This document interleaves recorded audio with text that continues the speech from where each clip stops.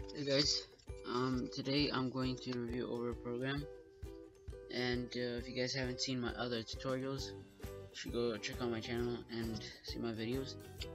Anyways, let's get started.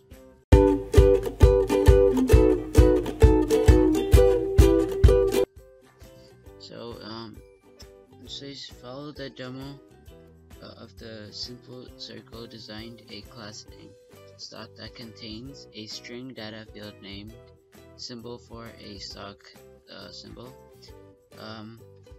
a string data field named name for the the stock's name, a double data field named previous clocking price that stores the stock price for the current time, a double data field named current price that stores the stock price for the current time, a constructor that creates a stock with the specified symbol and name, a method named getChangePrice that returns the percentage changed from previous closing price to current price. Okay, so let's create a class. Project.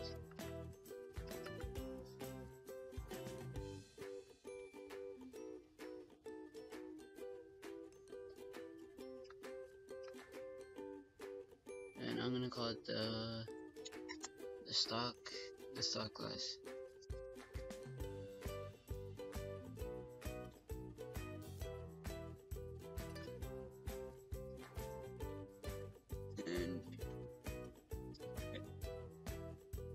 And I'm gonna create a class called stock.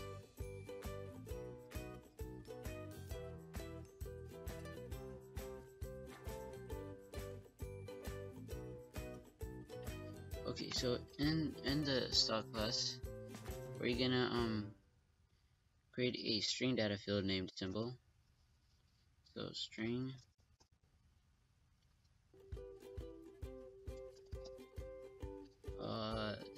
symbol,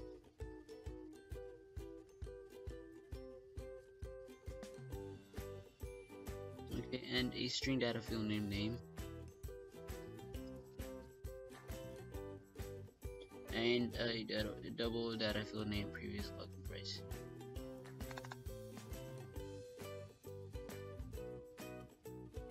And a double data field named current price.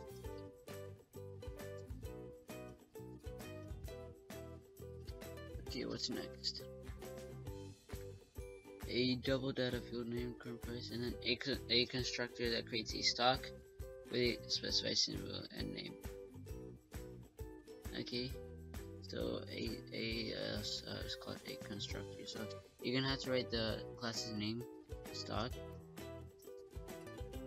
and then each one of these, which is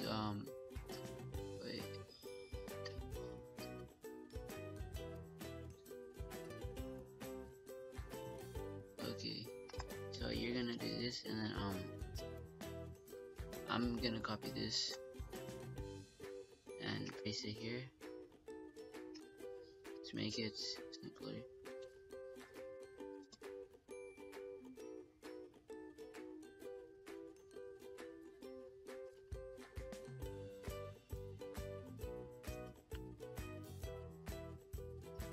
And yeah, that's all you have to do for the constructor. So we're done with that. And then what's next? A method named getChangePrice that returns the percentage change from previous closing price. Okay, so we're gonna create a method before the main method and outside the stock constructor. So if we're gonna return the percentage change, it's gonna have to be double get change price. And then in the method, we're gonna have to do some calculations. Okay, so for these kind of problems, we're gonna have to know some math. So we're gonna have to know how to get the percentage change. So I believe I believe we can search it up on Google to get the formula. Yeah, let's do that.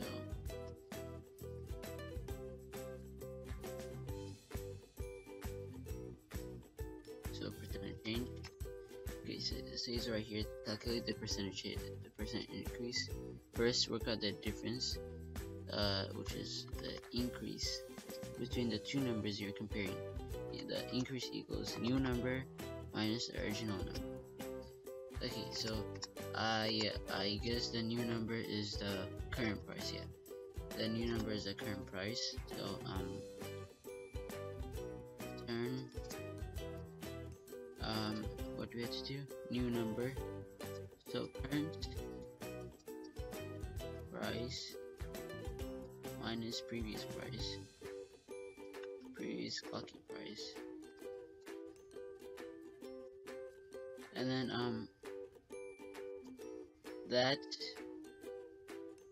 then divide the increase by the original number.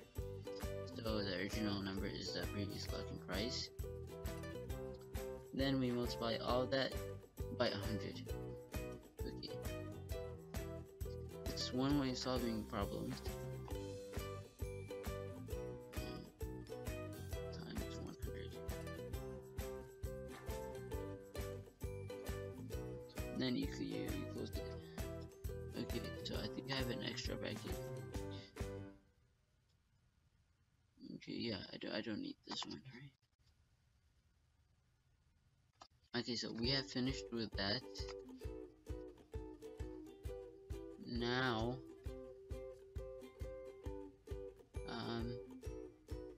Now we had to write a test program in the main method that creates a stock object with the stock symbol Oracle, the name Oracle Corporation, or ORCL, and the previous closing price of 94.5, and set the current price to 34.35 and display the price change percentage. Okay, so let's create a main method.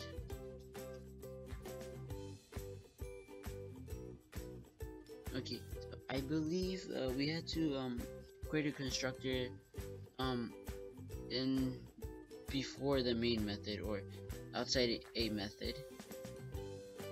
But let me try it in the main method. So it's gonna be stock,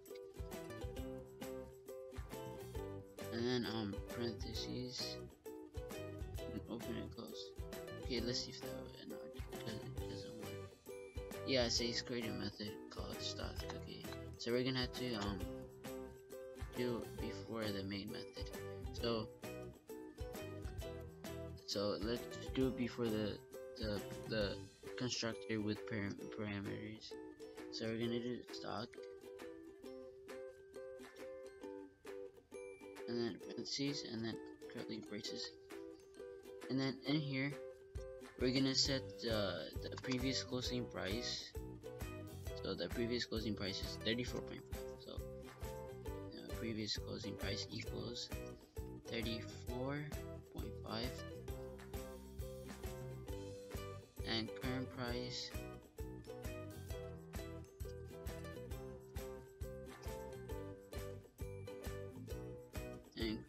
equals 34.35.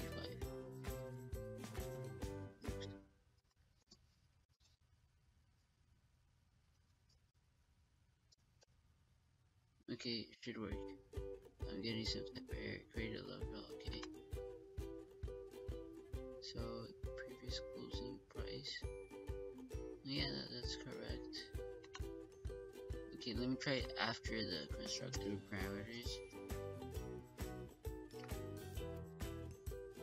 Yeah, there's a problem though.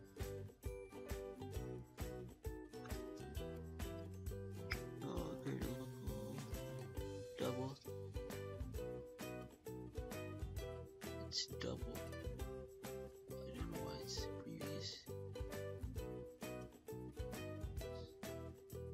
Oh, clocking and closing. Okay, so it was spelled different. Closing and clocking. Okay. Yeah, now it's working. Okay, so now in the main method, it is okay, so we're gonna say stock, then create any name. Okay, for this, let's just say, for the simplicity, we're gonna say percentage change.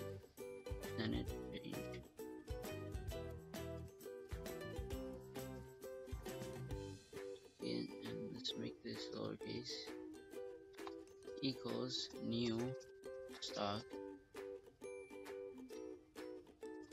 then parentheses, then you're gonna close it. Okay, and then you're gonna say you're gonna write in here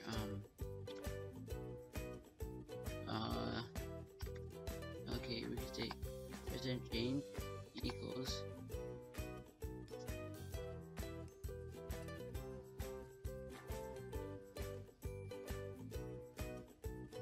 percentage change the percentage change is okay.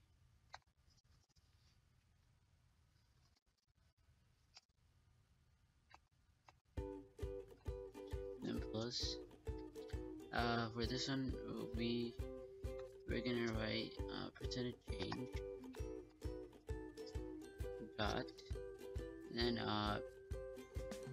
get change price. Yeah, now it should run it and get the correct percentage change.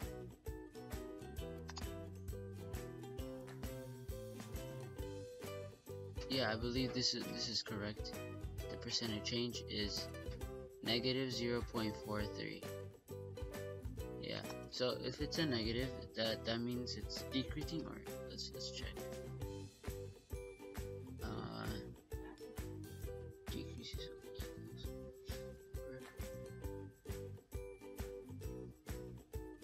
Yeah, but I am sure the answer is correct because we have the correct calculations and the correct formula, so it should all be correct. And I believe if it's negative, it means that it's a percentage decrease, probably. Yeah. Anyways, thank you guys for watching, and if you guys need help or anything, you can comment down the comments. And if this video helped, you can drop a like. And for the locker program, there were still some calculations needed to be done, so you guys can check out that video, and if you guys need more explanation, I can do the math under it. And thank you for watching.